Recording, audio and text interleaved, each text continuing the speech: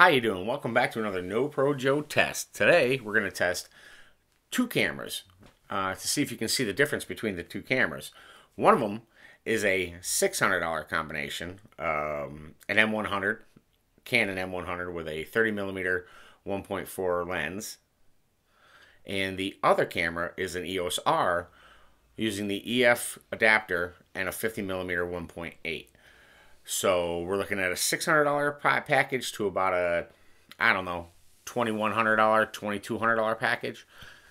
So substantially different in price. But can you see the difference on just a standard YouTube video like most people do, talking head video?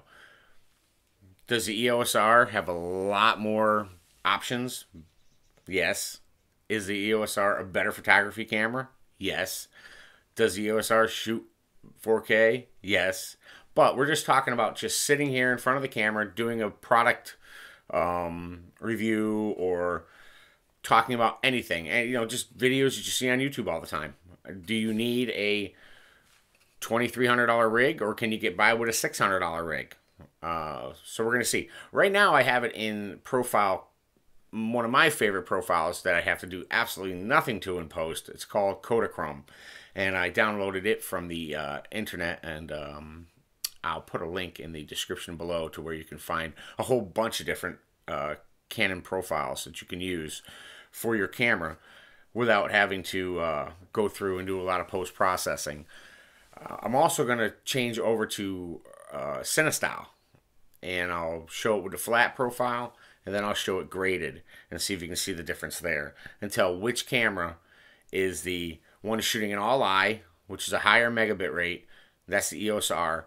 And the one that's shooting in IPB, which is a much lower megabit rate, and that would be the M100. So we're just going to see, just a fun little test to see if you can pick out which one is the more expensive camera and which one is the cheaper camera. All right, now this is Technicolor CineStyle. I have it loaded in both cameras. The EOS R has it, and so does the M100. And we're going to try to grade the color and see what it looks like. If you can see the difference between a CineStyle graded on the EOS R, which is a much higher megabit rate, which should grade better, and the M100, which is a way lower megabit rate, which shouldn't grade nearly as well. But again, this isn't a real challenging situation, so I would say for most talking head videos, you wouldn't even have to do this. But I don't know if you picked the camera out or not, but if you made your choice. This camera is camera A, and it is the EOS M100, the $600 package. This camera is the Canon EOS R, the $2,200 package. So can you tell the difference between it? If you can't see the difference between it, then, and you're just using it for on a tripod video, you probably don't need to purchase a super expensive camera. Now, if you use your camera for photography, you know, more run and gun style video.